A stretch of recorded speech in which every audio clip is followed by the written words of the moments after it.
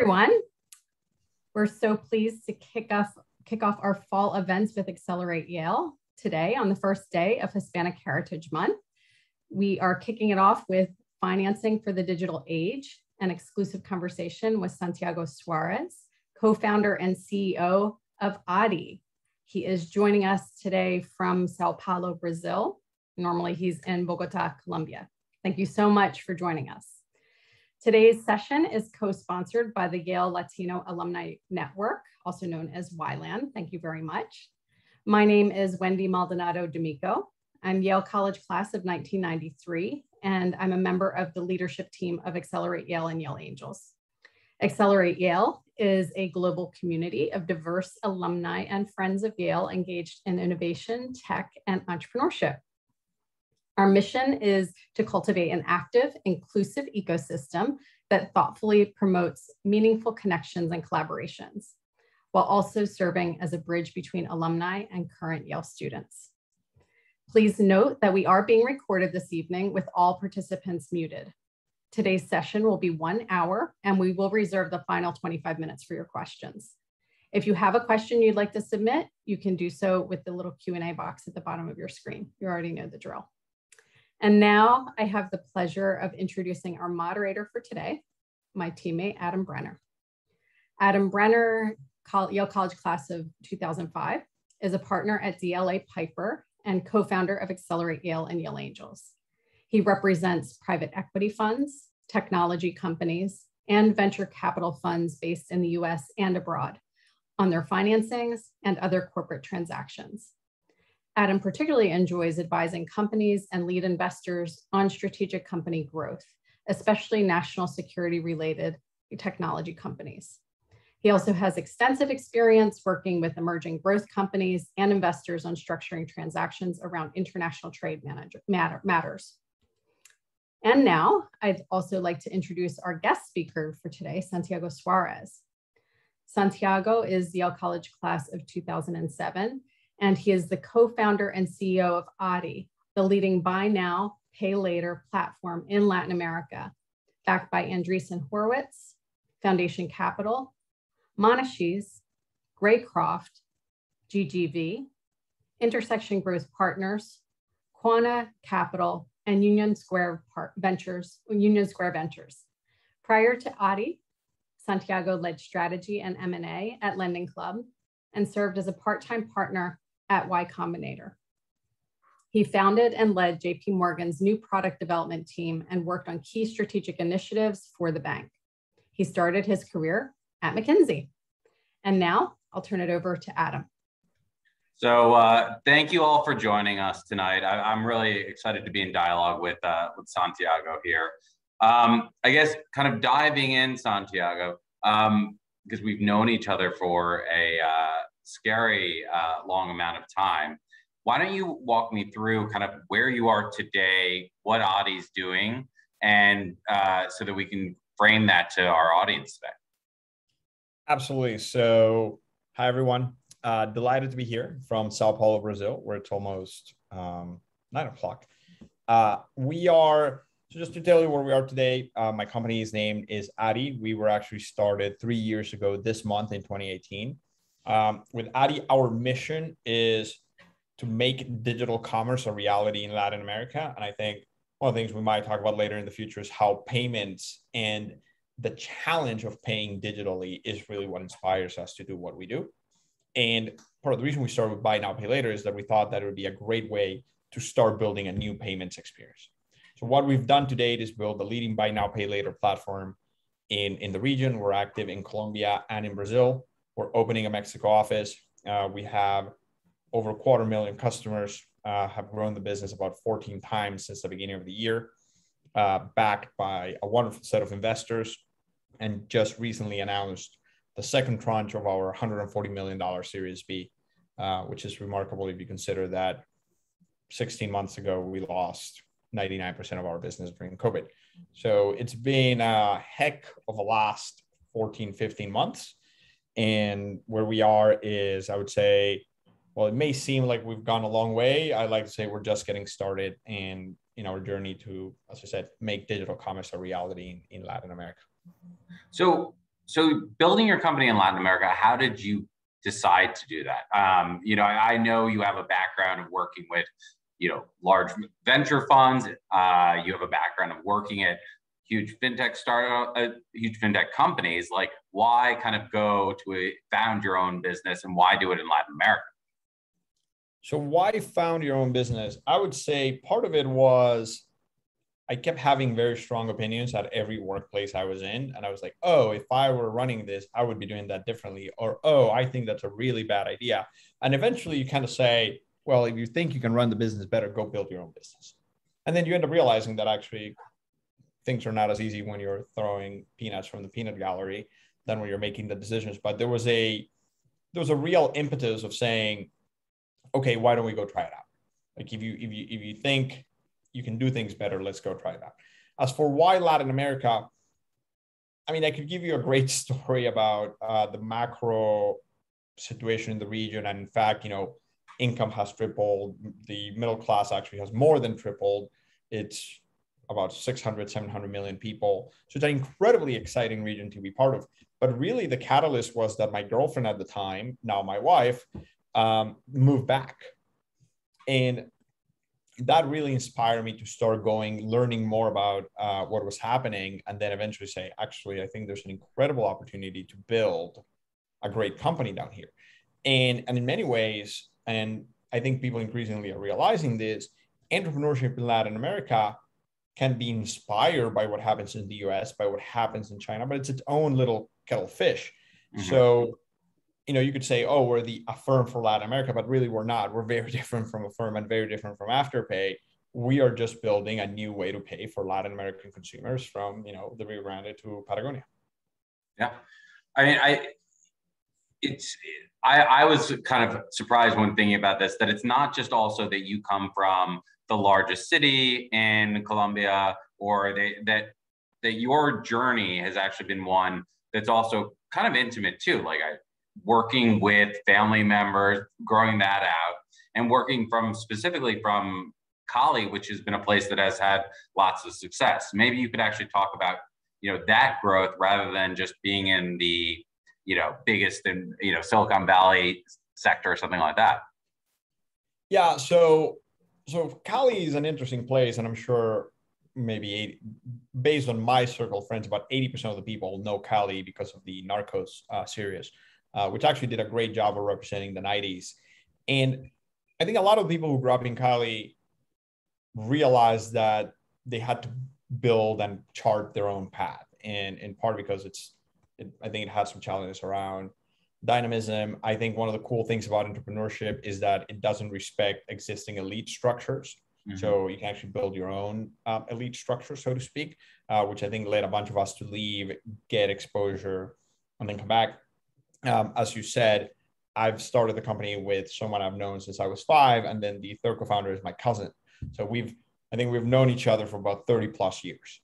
And that has been a wonderful journey. I like to say we like to, at least once a week, I want to throw them out of a balcony, and probably at least once a day, they want to throw me out of a balcony. But it's a little bit like an Italian family. That being said, I think it gives you an incredible amount of what I'm going to say trust bandwidth to work through absolutely everything that can come your way.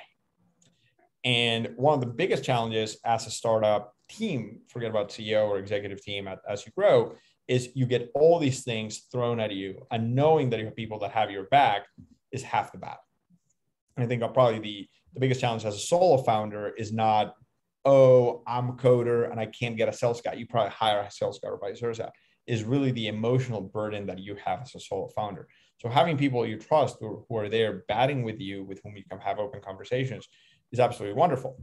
And then, yeah, you're right. I mean, I think I spent some time in the US. For a while, I never thought I would move back to Latin America, or I would spend time in Latin America. But the opportunity here is so big. And it's not just the economic opportunity, which I think is fantastic. It's also the opportunity to have impact, the opportunity to build things that are very different. It's a more nascent region, so you can build more. You have to be very precise in what you build in the US. You can be a lot more ambitious in what you build down in Latin America. Yeah.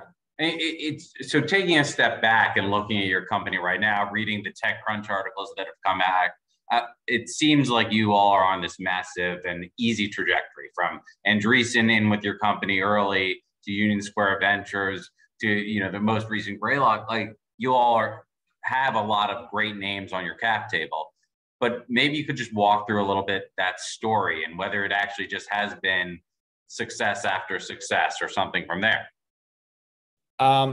It has not been success after success. I mean, it's one of these things where the great thing about being a private company is you choose when you report the news. So it's like Instagram. Like, you know, when you're kind of bummed and sad, you don't post an Instagram photo. Like, you know, it's just a highlight reel. But you see everything. I mean, as I think I mentioned at the beginning, when COVID hit, we lost 99% of our business. And at some point, we had to lay off 60% of our people in April, May. So, and it wasn't at all clear that the business was going to be viable at that point. And all you could do was just kind of hunker down, figure out, okay, how do we make it through the next week? How do we make it through the next week? You start going and going and going and building and building.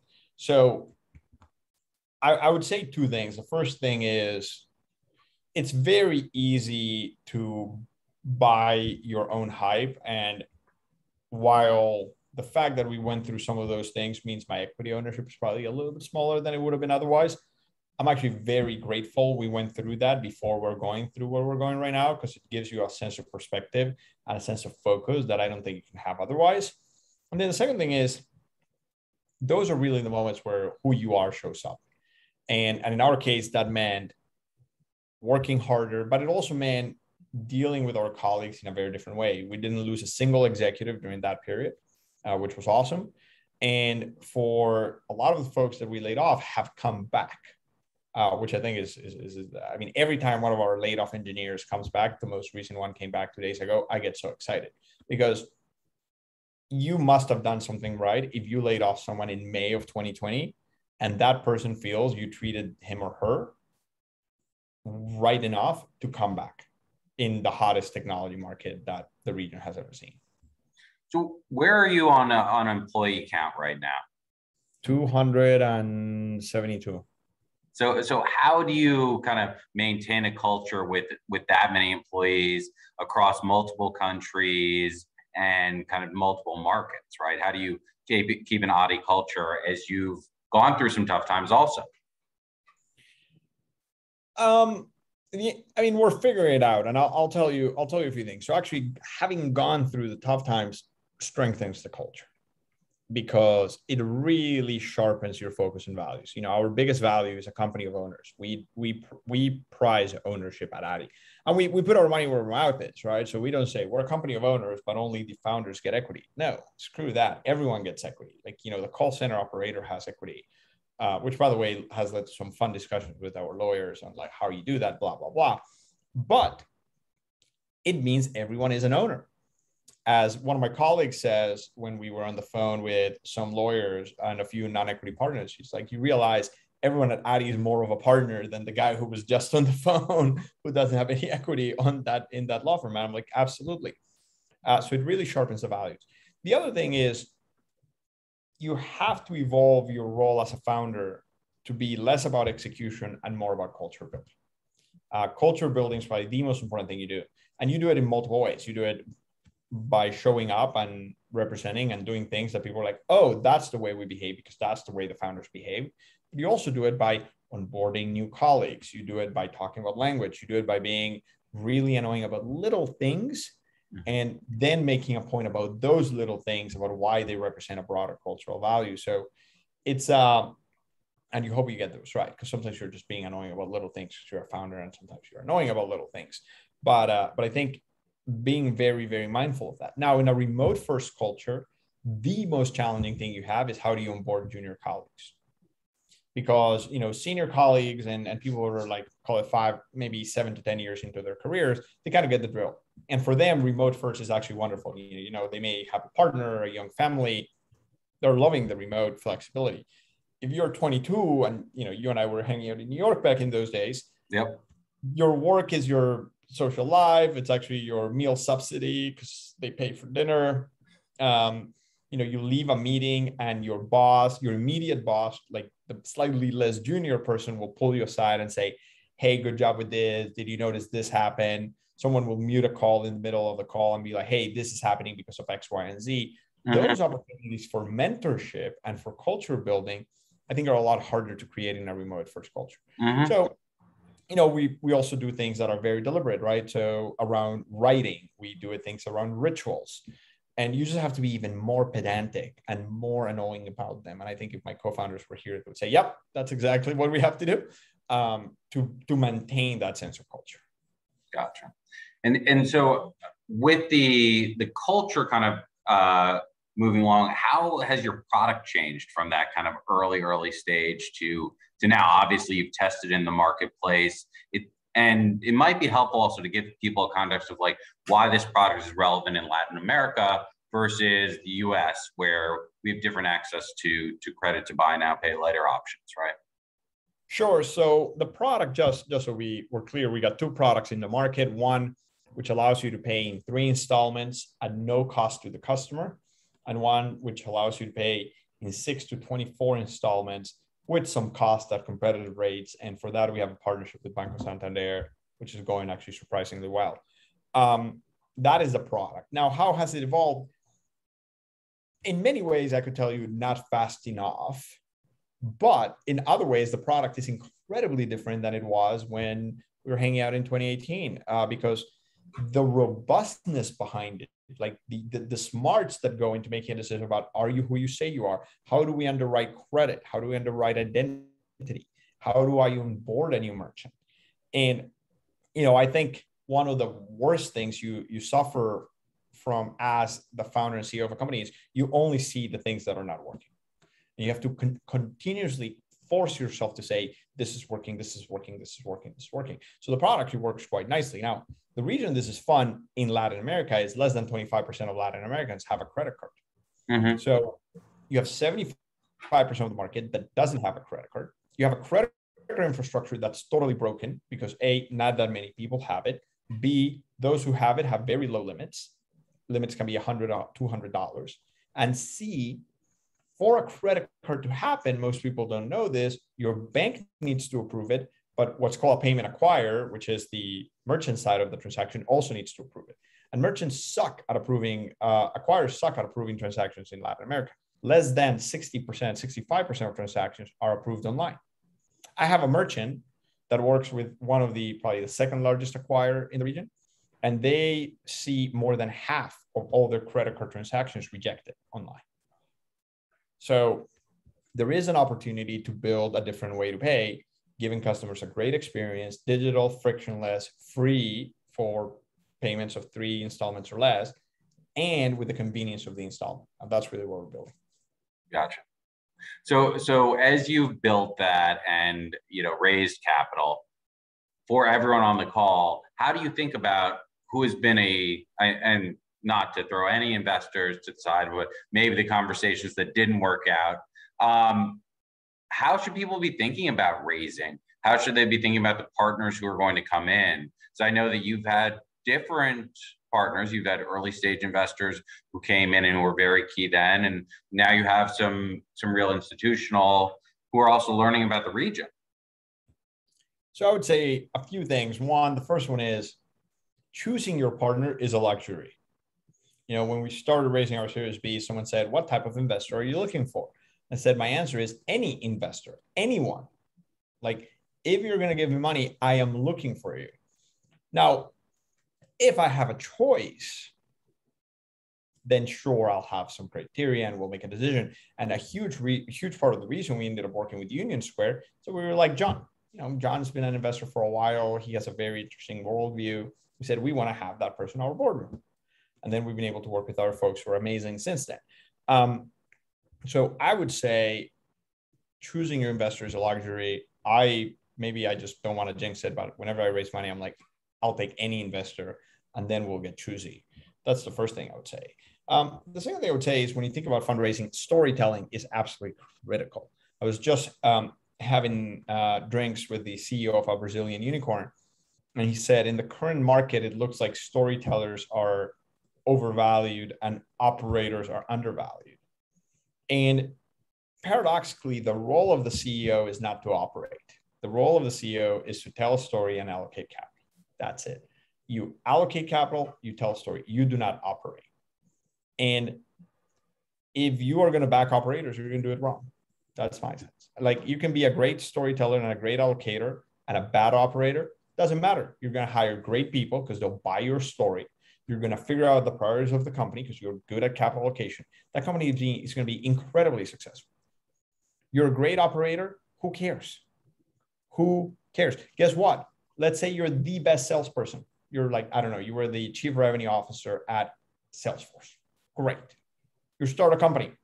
You've never been an engineer. You've never been an engineering manager. Probably have never done product. You've never done ops. You've never been a legal counsel. You've never been a CFO. So this myth of the great operator, it's like, actually, you just need to hire great operators and get out of the way. Yeah, I along those lines, like telling your story from Latin America, was that hard at all? I mean, I know kind of out of the gate, you were able to get some interest, but have there been people who just don't get it or who have come back around to getting it now? So definitely the latter, which is always fun because investors sometimes have a way.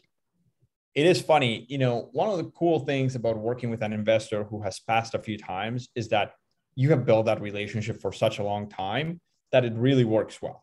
Occasionally you find investors, and I'll give you an example, both Greycroft and GGV, who just came in, we've known them since 2019. Yeah. And we've been in discussions with them at the beginning, they couldn't invest, but we've built that relationship over time, and that has been absolutely wonderful.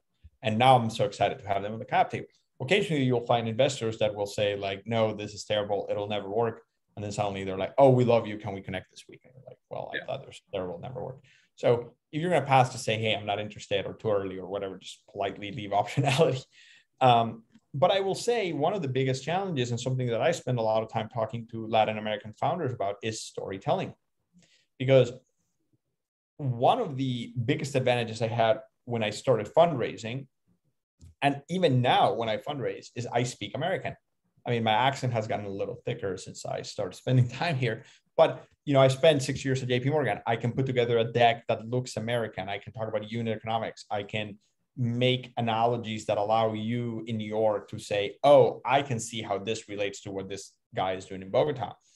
And also, I also appreciate the uniquely American art of believing you can change the world through your company, which my wife is always like, she's like, you know, I don't understand. My wife, who is Colombian, she's like, I don't understand these guys because they'll stand. And her favorite example is the people who stand in on a traffic light with their one sign doing a protest. And she's like, why does that happen? And I'm like, well, the same reason that happens is that Elon Musk can only happen in America. So as a Latin American founder, you have to be able to tell that story. And a lot of the work I do with Latin founders is not around like, how's your business? Is like, how do we package your story in a way that is attractive for an American audience? So kind of along that background, could you maybe talk to this audience a little bit about, you know, I don't think you took an entrepreneurship course at Yale. Maybe I'm wrong.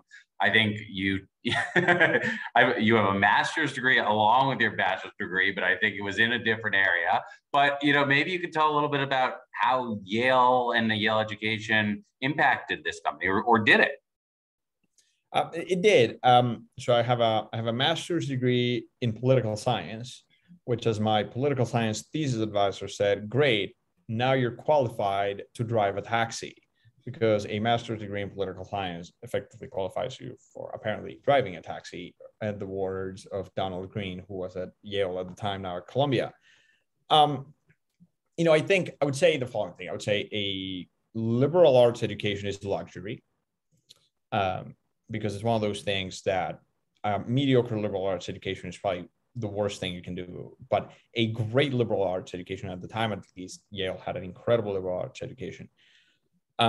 It's a true gift because it really forces you to change the way you think. And it is deeply uncomfortable. I mean, one of the great things about a Yale education is that it's very uncomfortable. It challenges you in many ways. It forces you to, you know, confront and grapple with opposing viewpoints. It's incredibly deep. It's very much historical. I spent also a lot of time doing statistics, which was wonderful in terms of like learning how to do math. But I think that the biggest thing that I would say it gave me was this kind of like broad analytical toolkit. And I don't mean can you use Excel, is really can you systematically approach a problem? Mm-hmm. And then can you also have just a tiny bit of epistemological humility around what actually is happening and where and how? And can you bring curiosity to anything you do? And obviously you can do that because you spent 4 years at this beautiful idyllic campus in New Haven, hanging out with people like you, who will challenge you, can change the way you think. But I mean, I will also say beyond the very obvious benefits of the university around access, career, blah, blah, blah, blah, which I think are great.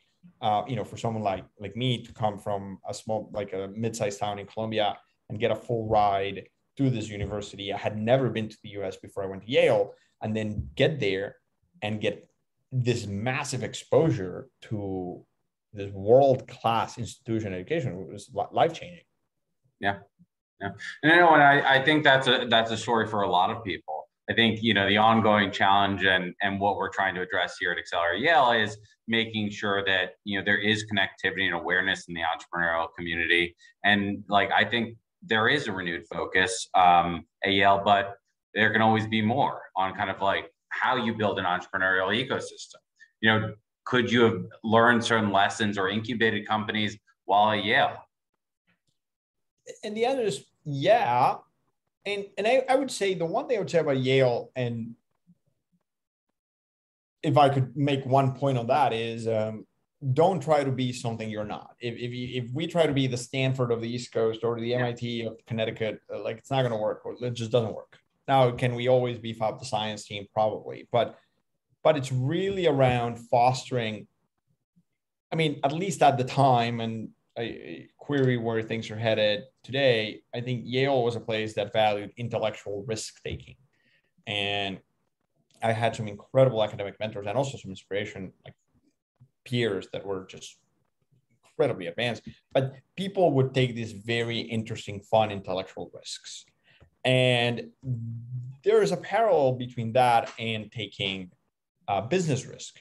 Now, one of the things that's interesting, and I think you and I were talking about this right before our call, is that unlike intellectual risk, which from the very beginning is incredibly rewarding and difficult, a lot of the early days of business risk looks very manual. Mm-hmm. It's very manual. I mean, you're just three people. Or, I mean, if you don't know how to code, your job is glorified gopher. I would get pizzas for our engineers, make calls, print things that needed to be printed, buy computers for new onboardees. So I get it. It's not as sexy, but obviously the moment it clicks, it's a very different experience. So do you miss it all being, having been at JP Morgan on the VC side? Do you miss that world and that perspective of wearing the investor hat and also having kind of the deep pockets of that? I like the investor hat. I like that piece because you're not totally indexed on one company, so diversification is good. B, you get to play in different places, so you can spend the mornings with you, then you do the afternoons with the guys doing AirPods or whatever. But I don't miss it. I mean, one of the cool things about building a company is that you're building. You're doing your own thing, and it is difficult. It's incredibly challenging. It's a little bit like climbing. One of the cool things about rock climbing, as I spent some time between JP Morgan and Lending Club, I took a year off to just go climb around the world, is you're so scared. And when you start climbing, you're so scared. And then you say, oh, if I get better at climbing, I will be less scared. And then you go meet people who are really good at climbing, and they're like, nope, I'm still very scared. And it's just you just realize that when you get better at climbing, all you do is climb harder things. Mm-hmm. And you're always scared. And actually part of the cool thing about the sport or the activity is that psychological element. I don't think anyone likes to climb the same way that like climbing is not running, like the psychological elements there. And it's the same thing with the entrepreneurship. So it gets better. You get more perspective. You start enjoying yourself more. But there's always a piece of, I've never run a company like my company. I mean, my company today is 13 times the size of my company in February. And in 6 months, it'll be some multiple of the size. And I mean, a lot of people, like if you're a Procter & Gamble, you spend 3 years in your job and then you move to a bit bigger job and then you move to a bigger job. And here your job itself is changing every 3 months. Yeah. And you got to keep up. So you're always terrified. Mm-hmm. Yeah. I mean, someone just shouted out climbing and building a company is a great analogy and already. So the audience is excited about that. I guess one thing I wanted to ask before we go to Q&A, because we always want to make time for that, is where do you see Latin American tech going? I love the fact that I am a venture capital attorney in New York, frankly, because I get to work with great founders on the East Coast. I do work with plenty of companies out West, but lots of people in Europe and in other markets. I like having a little bit of a chip in our shoulder. And I think it's good to not just be the same as California. As you were saying, Yale shouldn't be the same as Stanford. Where do you think Latin America goes? Same place. And I will tell you, the biggest difference between when I started now 3 years ago and now, and I haven't been doing this for that long. I mean, it feels like ages, but it's 3 years, is the quality of the founders. And that's because when I started, certainly outside Brazil, the ecosystem was so small. But now you got people from Rappi, people from Nubank, people from Creditas, all these places, and they go and build companies, and they have been at great companies. Yeah. And that flywheel is amazing because great founders attract great talent. I mean, we just hired a fellow Yale, Nikki Srikumar, and she came from a firm advice. And what's cool about this is, on the one hand, delighted to work with like an incredible product leader who also is a Yale and a woman in technology. Amazing. But on the other hand, a lot of her team will be Colombian and Brazilian. And they're going to be learning from someone who is like an incredible product leader from Silicon Valley. What are they going to do? They're going to take those skills and maybe start a company, maybe take it to their next job. And the talent skill is growing dramatically. And that's incredibly exciting. Yeah, no, I remember it wasn't that long ago when New York was like pumped about one of its first like IPOs in Etsy or something like that, which is crazy that like happened in our lifetime. And now when you think about the number of New York tech companies that have IPO'd, London's getting there in a similar way. A lot of these, it just takes that. And then people start reinvesting in the community and you have a really aggressive ecosystem. So it's fun. So sorry, I know Wendy just hopped on because she wants us to jump to Q&A. Wendy, if you don't mind, I wanted to ask one from a founder who's building an early stage company kind of in the same world, Ola. And Ola is someone who I've spoken to and I think is doing some really interesting stuff. Ola wanted to know kind of, how did you figure out raising debt and equity? Not because obviously your story is one of also having debt alongside of that. A lot of founders will have an SVB line, but where your product's a little different. And were there tactics that work differently for you there? And what would you do if you did it all over again? The last one is a fun one. What would I do if I did? I mean, I don't know. I'll take the debt and equity. And I actually wrote a blog post around how to raise debt, because raising debt is very different than raising equity. Equity is all about, talking about storytellers versus operators. Storytellers raise great equity, operators raise debt. Because as a debt investor, you don't care about the freaking story. All you have is downside. Coupons capped at 16%, 15, 12, whatever. But your downside is awful. So as a debt investor, you actually want operators. Look, how do you raise debt and equity? I used to be very dogmatic about it. And I would say, like, you always got to raise debt because it shows that you can lever the book and you don't want to use your equity to lend money. And generally speaking, I think that's roughly speaking true. So if you're lending money, fund the book. If you're investing in sales, marketing, et cetera, raise debt, raise equity. But it can always go up and forth, right? So we now raise this big equity round. It basically allows us to be a little choosier in how we choose debt. Now, I will say some investors, equity investors, will want you to have raised debt multiple times to show that you can raise debt. Because if you're in a lending business and you cannot raise debt, this business is going nowhere, zero, you're done. So that's the way we've thought about it. How would I do it all over again? God, so many ways, but maybe raise the Series A a little bit later would be one that comes to mind. Focus on the value of storytelling. Like it is funny. I spend all my time telling the freaking story. I interview people, I talk to colleagues, I talk to partners, but it took me a while to figure out the importance of storytelling in fundraising. Best book I've read on fundraising, $1 Billion Loser. Like by far, the best book. It just shows the power of storytelling. You have a not great business, blah, blah, blah. If you have a great story, you'll raise. So there are a number of things about the book that I would say do not emulate, but it is an example of how much storytelling can matter in a venture market. Yeah.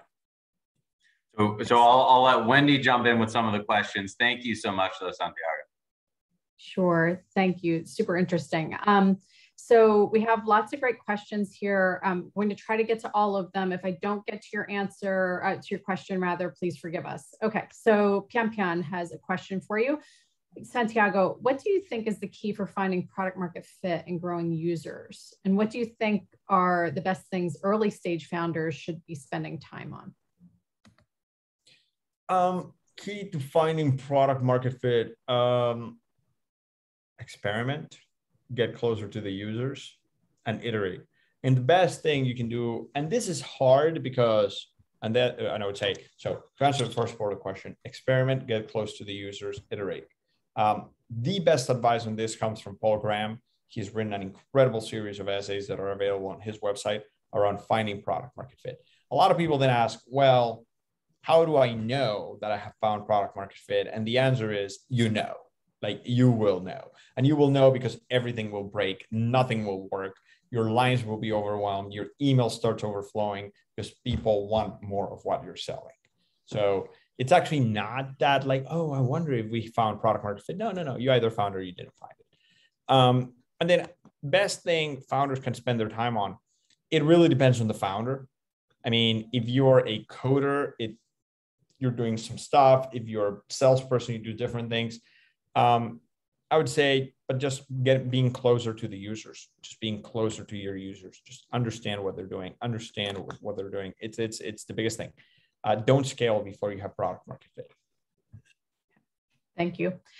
Someone wants to know, it's increasingly competitive to hire great talent.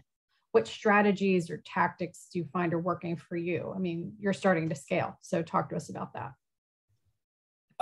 Culture is the biggest one. I mean, pay good salaries, sure, who cares? Having a great and critically a defined culture, I think, is the best way of attracting talent. And that starts with a compelling mission, that starts with very clear values, that starts with a very clear way of working, because it'll allow you to do two things. One, filter the people that don't want to work at your company. And if you're trying to appeal to everyone, you're appealing to nobody. So it's better to have a very clear, very well-defined culture that says, this is what we like to do here. And you may thrive, you may not, but that's how we operate.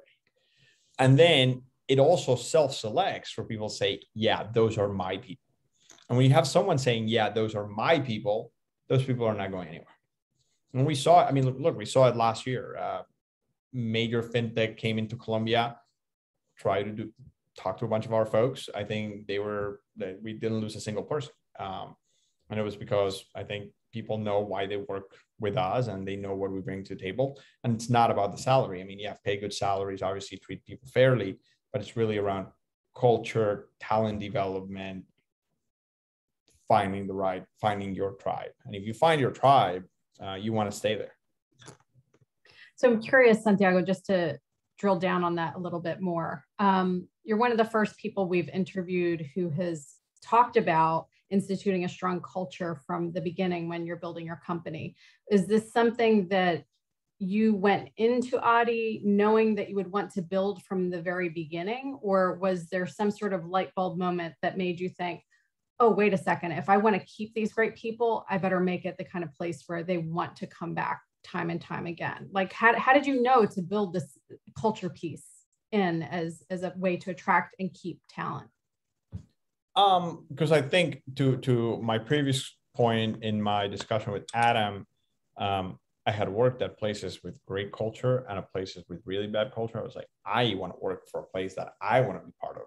And I remember before we even incorporated the company, I remember meeting with my two co-founders in the common room of one of their buildings to talk about our values and our rituals. And it felt so contrived. Like, here you are, you have no company, no money, and you're like, let's talk about the values that we bring to the table. And you're just like, oh, and what are the rituals that we want to espouse? And it felt really contrived. It felt even kind of fake. And I'll give you an easy example. We decided from day one that we would run the company in English. So from day one, every single document at ADDI is in English. And for the first 12 months, it was just a bunch of Colombians. So you would have a bunch of Colombians talking in Spanish, because we're not going to go all the way out there. And then notes would get typed in English. All the code was done in English. The wiki is done in English. The product, the BRDs are written in English. And everyone would be like, occasionally you would have a new joiner, I'd be like, why do we write in English if it's a bunch of Colombians? And we would say, because at some point we won't be just a bunch of Colombians, and you want to make sure those people are effective collaborators. And guess what? We hired a dude that didn't speak Spanish, easy to onboard. Then we hired more, then we hired more. Then we went to Brazil, and now you have Portuguese and Spanish. So what's the language? English. And everything's done in English. The all hands are done in English. We actually have 3 English teachers, full-time, like colleagues of ours, like full-time employees legally. And when you join the company, if you don't have a good English level, we'll assess you, we'll level you, and then we'll have English classes so you can actually continue to progress. Wow. Okay. Interesting. All right. Let's move on to some other questions. Here's a good question. Historically, there haven't been many successful fintech companies that can span both Brazil and Mexico. What makes ADDI different, and what has been your approach to geographic expansion in a competitive Latin American BNPL market? So I would say we're not live in Mexico yet, precisely for that reason. Our approach, without telling too many tales out of school, what's our approach to geographic expansion? Our approach to geographic expansion is that it should follow from having a great product. The second thing I would say about BNPL expansion in Latin America and expansion in general is that BNPL is a very, very funky, difficult product to build. And what you see over the top is like an iceberg. I was like, oh, I could do that. I could just do 3 installments and you're done. The amount of work that happens around risk management, fraud, credit, funding, booking, merchant acquisition and tooling, customer retention and loyalty. For a successful BNPL company to exist, it needs to build 3 mini companies in one. It needs to build a Stripe, ADDI, and Checkout.com company. It has to build an acquirer that can get businesses to do payments. It needs to build its own network, so Visa, MasterCard style, something that allows transactions to happen. And it needs to build its own credit card company, so it allows customers to pay in one. And a lot of the work that makes these companies successful has nothing to do with the UX. It's a lot to do with the pipes that happen back. So as we think about our competitive differentiator, it's like, we've been doing this since before BNPL was hot. And a lot of the work we've been doing is around building those fundamental pillars. And it's the reason our company can grow 14, 15x in a span of 9, 10 months and it doesn't blow up.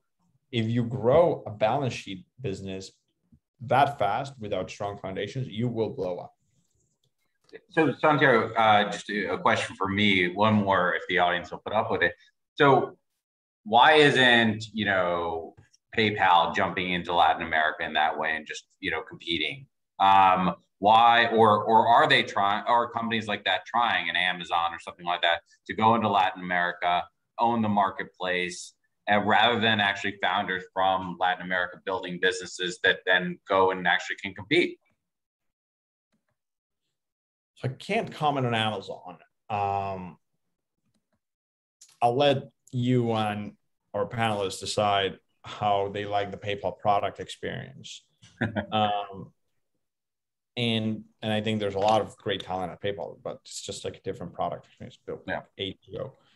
I mean, you could, and nothing prevents you from doing that. I think, and by the way, I think one of the things I think about as a Latin American founder is, if you do not believe you can compete with Affirm, Afterpay, Klarna, choose your competitor, don't start a company, because they will come. Now you get an advantage, you can get going. But part of the challenge is exactly what I just said. If you build a company in the US, and a lot of these giants are built in the US or Europe, they use a bunch of the infrastructure that is not available in an emerging economy.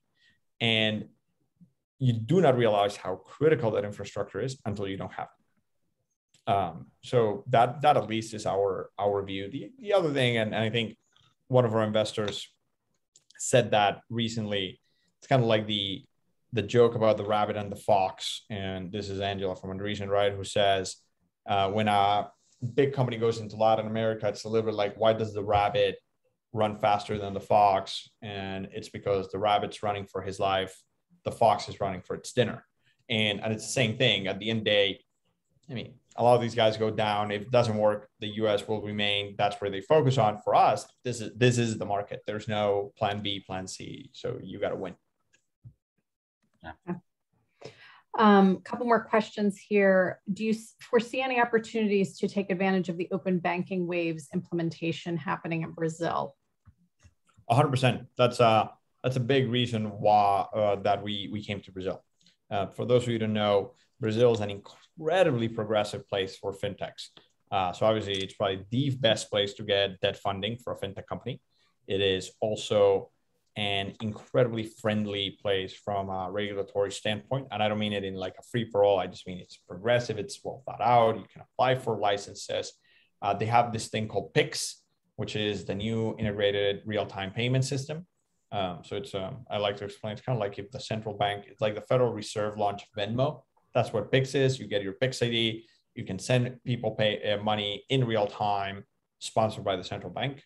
And they also have open banking, which allows you to grant access to people like us to your bank account data, and you can port your bank account data. So for underwriting purposes, it's incredibly powerful. So I mean, look, part of the reason we decided to come to Brazil is we saw open banking. We saw a progressive and thoughtful central bank regulator, and we said, we got to go do it. Interesting. Okay.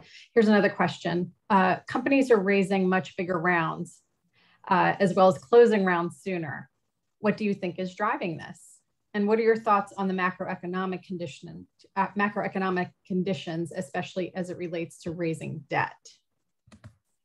I think it's a great time to raise debt. It's a great time to raise equity. So go raise money. Go raise money. And if you can raise debt, go raise debt. Absolutely. Make it happen. What's driving that? I mean, I think, I don't know. I stopped trying to predict things like this. And the answer is, if I knew, I would probably make a living doing something a little easier than build a company. But I think there are a few things. One is obviously when you have secularly low rates, everyone looks for yield. So equity becomes more attractive. Secondly is, I think we are, and I'm going to sound like one of these evangelists, I think we're in an incredibly exciting time in kind of history and technology development. So if you look at a place like Latin America, where you have, smartphone penetration approaching well over 100%, if you just count smartphones over people, internet penetration in the 80s and 90s, and yet credit card penetration in the 25%. That's a huge opportunity. And that opportunity has nothing to do with GDP, has nothing to do with the inflation print for the next quarter. It has everything to do with the fact that you have all these people who are just coming online. And if you're going to bet on someone saying, I can scale the business and bring it online, that's an incredible bet to make. And that's a lot of what I think would work well. So that's, but I mean, I think a lot of people are kind of scratching their heads on why and how. I think as an entrepreneur, if you can get great funding from great partners, get it. But it's also, I think people have been saying that companies are overvalued since 2009. I left San Francisco in 2011, And everyone said in 2011, this is a bubble, we're done. So I moved back to New York to work at JP Morgan, evidently the safe career choice. And it's 10 years later and valuations keep increasing 10 years later. So like at some point, you just got to say, you want to build a sustainable business. You don't want to build a business that's dependent on these crazy capital cycles, but you probably want to stop predicting the doomsday coming anytime soon. Yeah. And I mean, as we know, so much of this has to do with the fact that there are new investors being created daily and new venture funds being created daily. There are, for every exit that isn't a great exit, there's still someone on that cap table who all of a sudden went from having no cash to a couple million who wants to invest back in the ecosystem. Venture capital is just becoming part of what everyone's investing in. So, yeah. So Santiago, we're starting to run low on time here, but I want to get in my own question here too, right? So, so our next speaker, who's going to address the Yale community next week, is going to be talking about diversity and hiring. I'm really curious about whether that topic is something that people in Latin America are talking about with regards to hiring and promotion and just the way that they are operating and running their companies. Is there any discussion or active work around including women and underrepresented people into startups and established companies in Latin America, including yours? I would say from a system level, we're nowhere near the US. And I would say from a conversation level, we're not. I mean, you'll speak to search firms and you'll say, I want to see a diverse slate. And they look at you like, what are you talking about? You're like, well, this is what we want to see. And there's still this deer in the headlights view. I think in some places you actually do have the formal, like it's called in Colombia La Ley de Cuotas, which requires certain representation in certain areas and certain boards. But I think we're maybe 5 years behind from where the US is, right? I mean, in the US, I think diversity, equity, and inclusion is a real topic that is forefront. I don't see it in Latin America. I mean, we just conducted 3 exec searches, and that was a big area of focus for us. Can you find amazingly talented women and underrepresented groups to show up? And we do it in a way that's principled. We do it in a way that allows us to create great talent. And you got to put the onus on the search firm. In our case, for example, I mean, you're doing a C-level search, you usually use a search firm. Because you say, don't just go talk to the 10 people you know, and we're paying you over 6 figures. Go do your job. So that's the way we've thought about it. I don't yet see the change in the way that we would like to see it. We try to do it ourselves, but I think we're well behind where the US is. And to just follow up on that, what do you see in Latin America with regards to female founders starting companies? Are you seeing any sort of trends there? Oh, it is one of the most exciting developments. I mean, it's so fun. So we've got, I'll give you a few. We've got Bryn McNulty from Hobby. They just raised $100 million from SoftBank. You've got Cristina Echeverry from Mooney. I'm an investor in a company called Naver, Kate Castillo. And these women are outstanding. They're fierce. They're great. It's actually one of the most exciting developments I've seen in the region the last 12 to 18 months. You're seeing really talented female founders. Chipper, which is a company we know well. Caro Garcia is one of the 3 founders. And that woman is a rock star. I mean, she leads the Mexican operation, leads revenue for the entire company. So we're actually seeing a lot of that. And it's really exciting. And they take no quarter. They're just as driven and super inspiring. So, and I'm lucky to back a couple of them. But we've seen that be a very big change from when I went down there 3 years ago. That's really exciting. Okay. Adam, do you want to ask Santiago one last question before I pivot to closing things down here? Wow, I didn't know that I would be put on the spot right there. Oh, but, I'm sorry. No. You do have a couple minutes, so I wanted to give them to you. I think it's so Santiago. when thinking about how you will, and this is a light question, how you're going to continue to meet the challenges, because obviously you now are at least relatively well capitalized, right? How do you keep growing? How do you confront the new challenges of kind of hypercharging growth and going from here? Spending a lot of time learning. I think one of the things that I saw this post that Tyler Cowen wrote not too long ago about, like, he asks people, like, what do you do that is the equivalent of a pianist practicing the scales? And I think a lot of people just say at some point they kind of give up formal training, so to speak, and they stop training and you stop learning. And I think one of the cool things about this job is you can't afford to do that. So I tinker with it all the time, right? So I've got an executive coach, which is something I totally endorse and recommend, but it's also like your time drives priorities, or I should say your priorities drive your time, but how you spend your time drives the company and their priorities. I spent a lot of time tinkering with my calendar. I think my assistant thinks I'm totally nuts because I spend time working with that. I spend time not doing anything. I think one of the biggest shifts you have to do as a founder is, as one of our investors said, bring great people and get the fuck out of their way.